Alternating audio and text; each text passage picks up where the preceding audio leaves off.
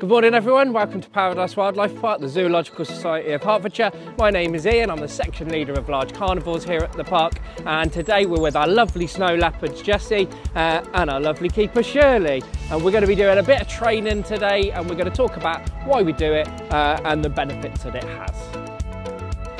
At the moment, Shirley has called Jessie over, so she'll do a little bit of a shake with the shaker, and this is basically a call to Jessie that it lets her know that we're about to start a training session. So if she wants to, she has the choice to come over and participate.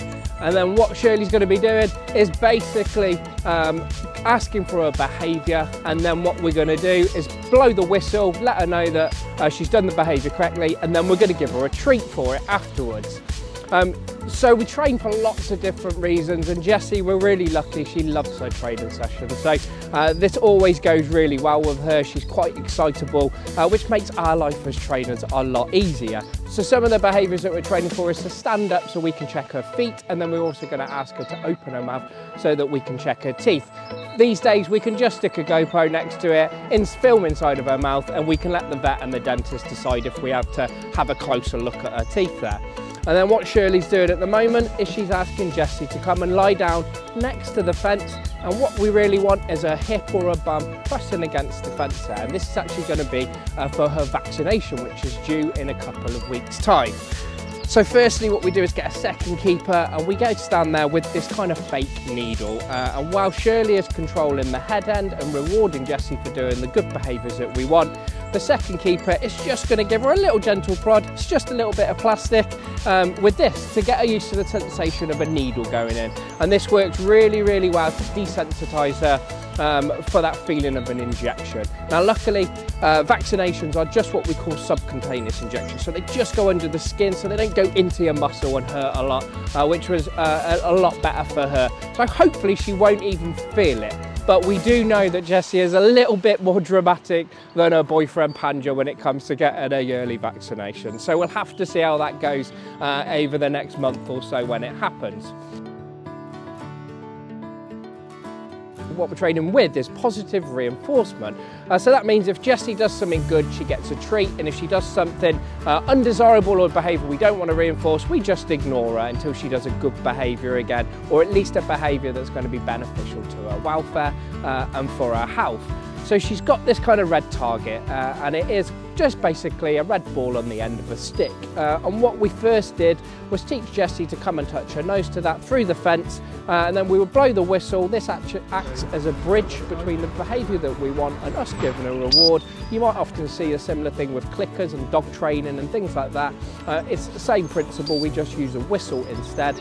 And then when she hears that whistle, she knows she's done a correct behaviour, and we give her a treat. Now hopefully she'll then remember the behaviour we've asked and do it more frequently until she hears that whistle again. And the target just basically is a tool for us to kind of move her around different areas, maybe change her position, turn her from side to side. And then you might be able to see there's a couple of different bits in there that are useful for us. We've got that bit of wood that we wanted to lie down on, and then it's got that little half round on top of it, and all that does is kind of push her towards the fence, so that we're trying to just make sure that Jessie has got a bum coming through the fence, so it's safe for keepers and vets to do work on her. If she wants to pull away at any time, she's got that freedom of, to choose to move. If she feels uncomfortable with the situation, she can move away into the enclosure, stand up, change her position. As soon as she does that, us as keepers, we can tell the vet, or we can move away to make sure she's comfortable. And then when we're ready, we can ask her to come back in again. Maybe something spooked her, maybe she didn't like the feel of a new behaviour or the needle going in. So she always has that freedom to kind of move away. One of the most important things when it comes to training our animals is giving them choice. Just like us, they wake up on the wrong side of bed, maybe they're not in the mood today, maybe one of them is in season. All of these factors can play a part in their behaviour, so we want to give them as much choice as possible. But the main benefits for our training are that it does just have the animals voluntarily participate within their own healthcare. It means they get to help us aid them stay healthy. It also works as quite good cognitive stimulation. It's good to get them using their brains, working out puzzles or kind of new behaviours that we're asking for of them, and it works really well as that bit of cognitive stimulation. Now luckily with us, with big cats, they're not always that interested. When you get a nice sunny day in the summer, these guys can be just wanting to sleep for 16 to 18 hours a day. So it doesn't help us when it's a hot weather and they're not really interested in food. So this time of year in the winter, when it's colder, their appetite's up more and these are more active, it's a better time for us to kind of do our training sessions. Now each one might only last 3 or 4 minutes, just like that one with Jessie then and Shirley. And Jessie now knows that it's over, so she's taken herself away. You might have just caught at the end that there was an end signal.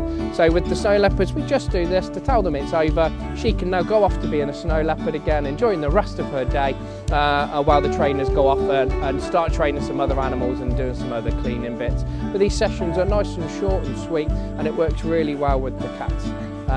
Hopefully you've enjoyed seeing our lovely Jessie and Shirley have their little training session today. We look forward to seeing you visit in the future.